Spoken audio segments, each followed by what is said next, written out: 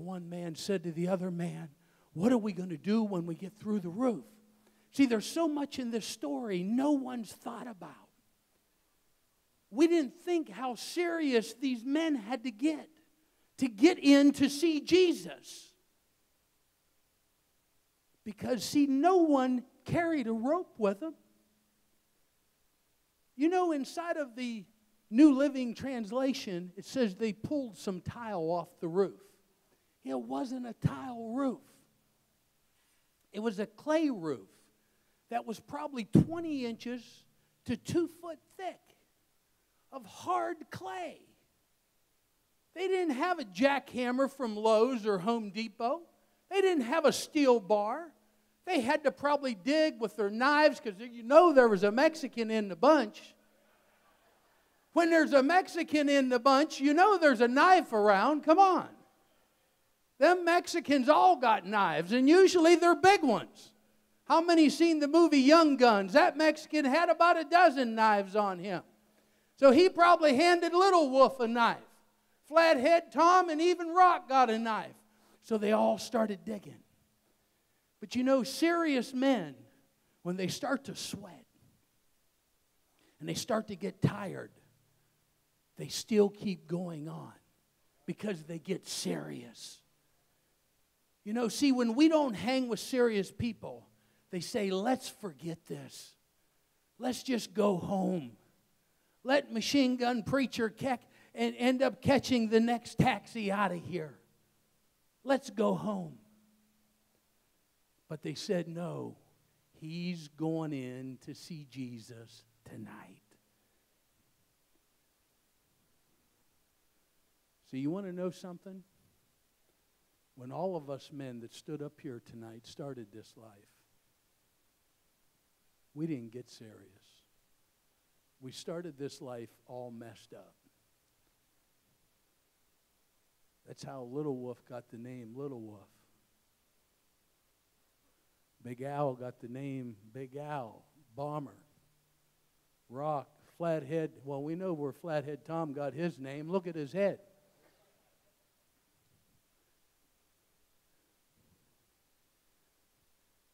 You know, they dug through the roof and they lowered the paralyzed man down, and Jesus healed him.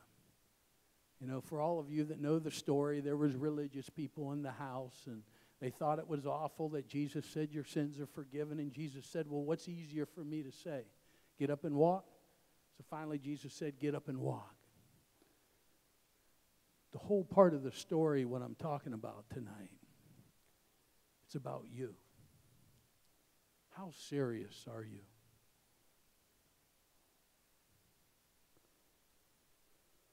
How serious are you? You know, I was with Little Wolf the other night at the clubhouse. You don't know how hard it is to be around a 1%er group and walk up and hand them a card to come hear about Jesus Christ. See, that's harder than digging through the roof.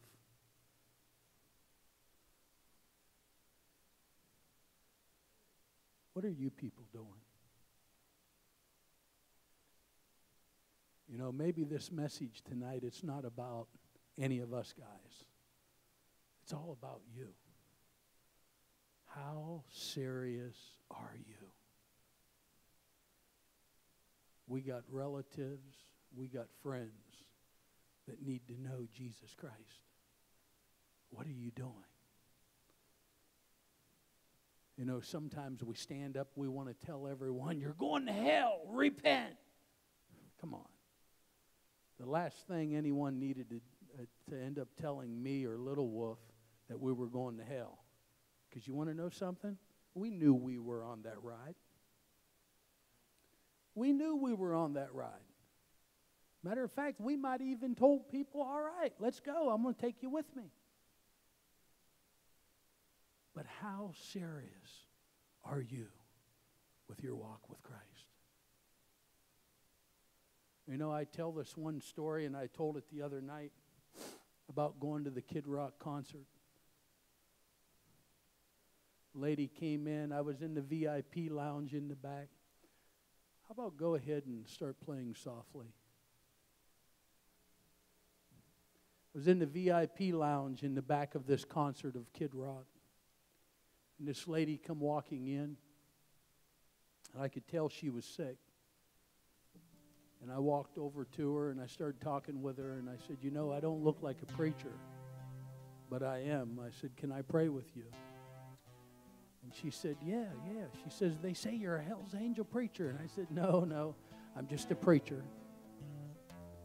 She was in 4th stage of cancer. You know, in the VIP lounge, they're all partying, snorting coke, drinking booze, smoking dope. When I got all done praying, everyone in that room was gathered around me, weeping. I don't know what I said. I don't know how long I prayed. But when I was leaving that place that night, I said, you know, Lord, if people back home seen me, they'd have done think I backslid. And the Lord said this to me. He said, you know, there was a lot of Christians at that concert. A lot of Christians there. But there was only one that brought me with him. And it was you. How serious are you? You know, I remember when I was a kid, I was raised in a Pentecostal church. See, there's a thing about a Pentecostal church. They can teach you how to pray. I was raised in the old-fashioned Assembly of God church. When you went to the altar, there was no, like nowadays, you go to the altar and you kneel down, you say a couple words, and you get up and you go. But back in those days, there was such thing as called you prayed through. You prayed through. Sometimes it was all night long. I remember when I was a kid, your mama brought you to church with your pajamas on because you didn't know what time you were going home. People were serious about serving God. See, what happens when you get serious about serving God, you get people like Big Al and Little Wolf and Flathead Tom and the Machine Gun Preacher. They get saved when people like you get serious. You know how many Machine Gun Preachers are still out there? How many Big Owls are still out there waiting on you to get serious? You know, I'm going to ask everybody here for just a moment to close your eyes. And I want you to just think about yourself. Think about yourself and what you're doing. Are you serious? Are you serious? Did you come down here for Bike Week to get serious about doing God's work? Or was it just about the ride? Was it just about the look? Or was it about getting serious with God? You know, as we start singing this song, How Great Is Our God, and God starts moving on you, I want you to begin to walk down here so I can pray with each one of you. But I don't want anyone to even stand up. I don't want anyone to even start to walk down here unless today's going to be different. Today you're going to get serious. Today you're going to get serious about serving God. Today you're going to get serious about doing God's work. Today you're going to go over and beyond what God called you to do because you are getting serious. Now as they start to sing, let God minister to you. Go ahead.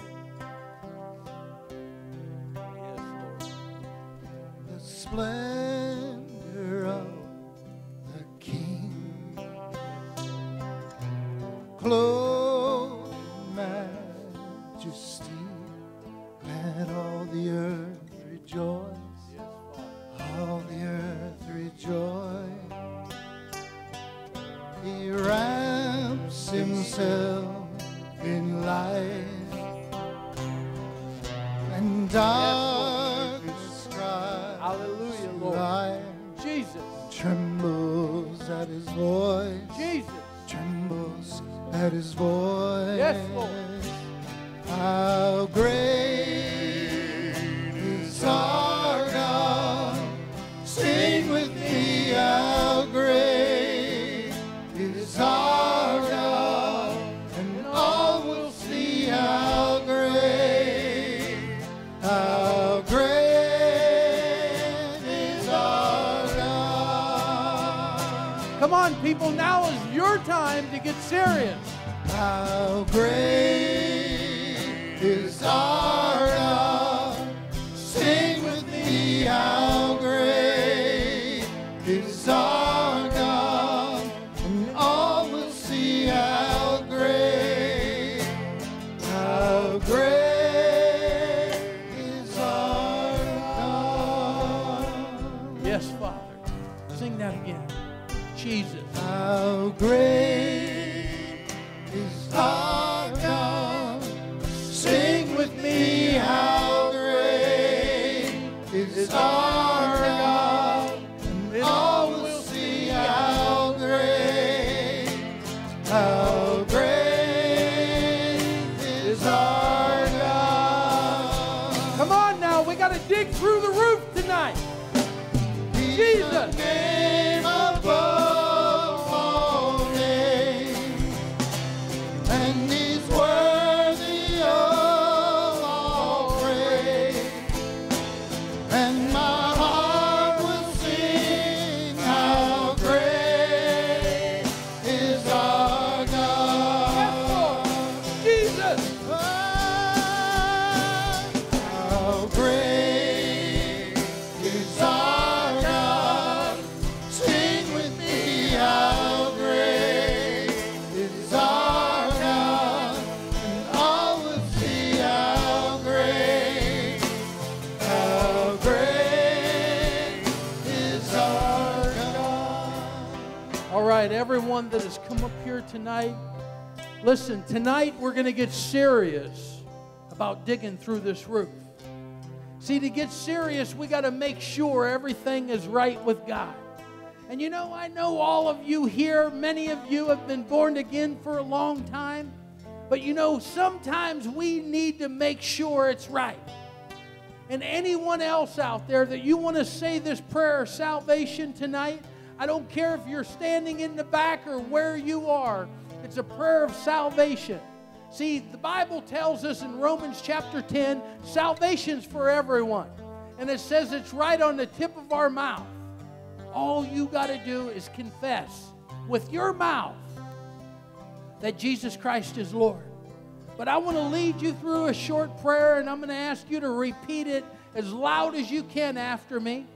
And then I'm going to pray a prayer of blessing upon all these brothers and sisters in the front. But just repeat after me, everyone that wants to say it. Our gracious Heavenly Father,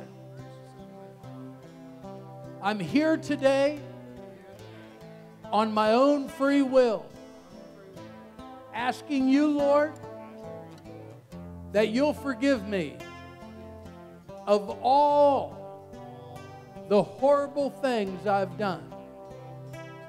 All the times I've cursed you. All the times I've doubted you. All the times I've walked away. I ask you now, Lord, forgive me. And I ask it, Lord, on my own free will. In Jesus' name, amen. Let me pray over all of you that's in the front here. Father, in the name of Jesus, Father, there are some warriors that came up to this altar today. Father, in the name of Jesus, I ask that a special anointing will come on each and every one of them. I ask, Lord, that you will allow your spiritual gifts of wisdom, knowledge, and faith to just be poured out upon them. Father, I ask that you will allow them to be steadfast in their walk. I ask that you will allow them and help them to be serious in their walk. No matter what they have to do for the kingdom of God. Father, in the name of Jesus, I ask that you'll place boldness upon them. I ask that you will strengthen them, that they can stand tall when they're telling people about you.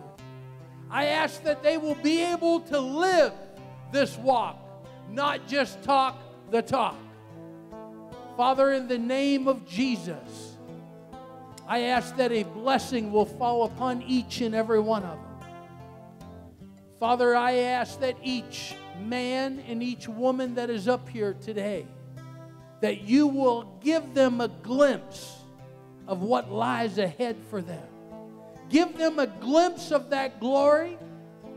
Give them a glimpse of the blessings of being steadfast. And I ask it all in Jesus' name. Amen. Amen. Listen, hug the one next to you. Come on, give them a big hug. Just reach over and grab them. Give them a hug. Listen, what does God want from each and every one of us? He wants you to get serious in everything that you're doing for the kingdom. He wants you to be able to stand up when no one else is going to stand with you. You know, one thing that I seen the other night that I loved, when we were walking through a clubhouse of a few hundred men, nobody else was handing tracts out. Can you do that on your own? See, serious people can do that. You know something that little Wolf was doing that I love to see him when he hands stuff out? He don't stand there and preach to anyone. Come on, people don't want to be preached at. If you're married, we get enough of that at home. You know what I'm saying? But he just handed it out. He said there'll be a lot of good things going on there. If you can come out, come on out. But it takes serious people to do the work that we're doing. Now, if we got anything out of here tonight, let's get serious tomorrow. Let's get serious next week. Let's get serious with our families. I don't care how thick the roof is. I'm going to dig through it. The biggest thing you can do to get serious, look who you're hanging with. Look who you're running with. Run with people that are serious. God bless you all. Pastor, one of you pastors, come on up here. Come on. God bless you all. Thank you, Sam. Bless you, man. It's been quite a night, hasn't it? Now, look, I know there's been some results from the bike show here, but I got to tell you something from my heart that I know it's true of Sam. I know it's true of Little Wolf and myself and Big Al. There's a scene after Jesus has risen again, and he asks Peter, "Do you love me?"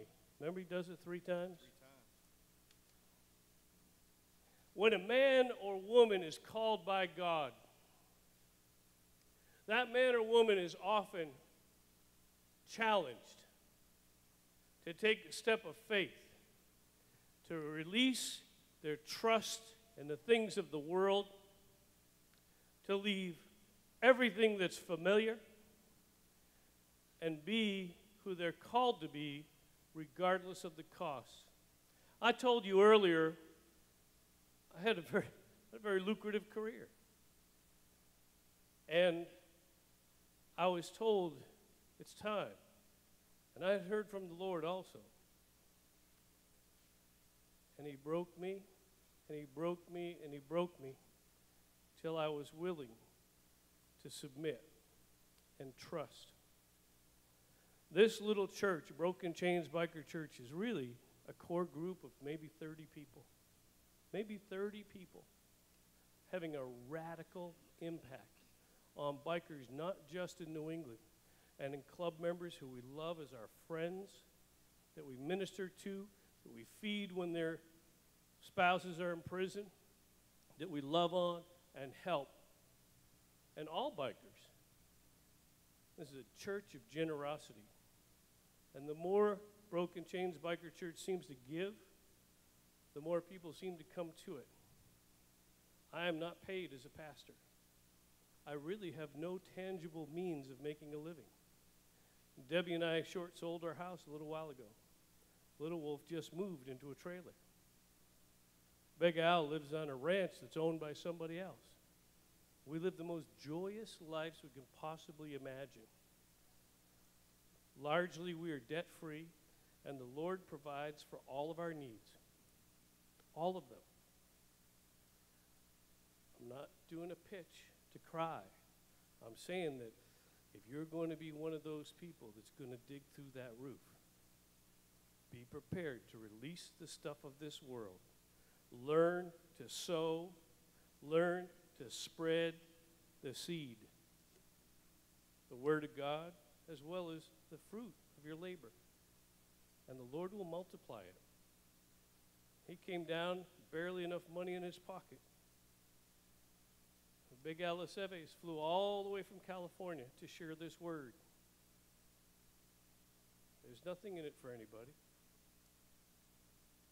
Machine Gun Preacher, when he first started out, and you even saw in the movie, he chucked everything to do what God had called him to do. I'm not going to send people around with a bucket. I'm not going to do a whole thing about, if you feel like you want to bless this church that's just all about outreach, if you feel like you want to bless these men, then you dig into your pocket and you do what God's telling you to do. And if you can't do it with joy, don't do it. But if you're ready to take that step, it's not about security in the world. It's about security in Jesus Christ. Can I get an amen? All right, Rock, you probably have a story on some of this stuff here, amen? Come on up, brother.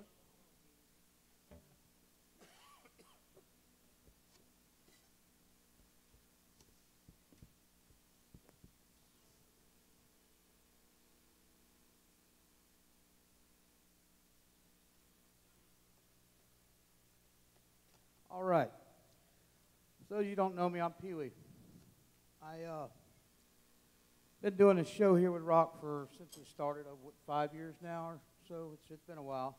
Every year it gets bigger and bigger, and it's been a blessing. And all I tell Rock is I want to do the show. I just want to be able to share my testimony, because I was one of those guys one time. I was never in trouble with the law or nothing like that, but I was pretty talented with what I did in life. I made 6 figures, had a great time. I got saved in 1983.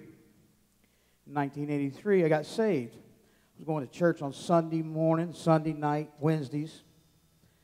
I was running with the same people, was hanging around. Next thing I knew, I was going Sunday night, Wednesdays.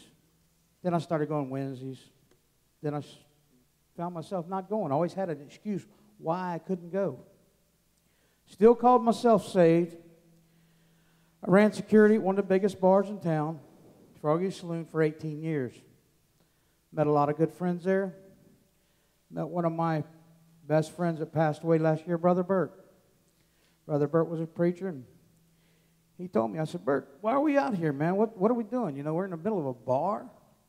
He told me, he said, man, them rascals ain't going to come to you. You got to go out there and get them. Well, I followed Brother Bert, and we went Sturgis, we went North Carolina, we went everywhere. And I still wasn't quite right. I was still slipping.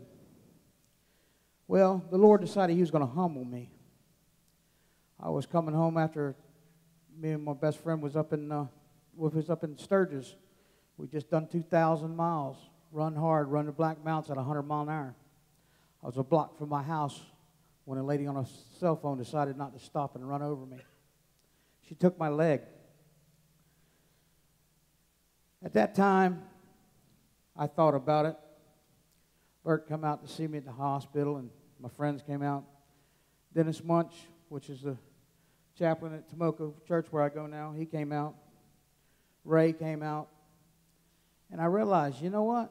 All these guys I partied with and all, they're not here. But all the men of God, they're here to talk to me. They're telling me something.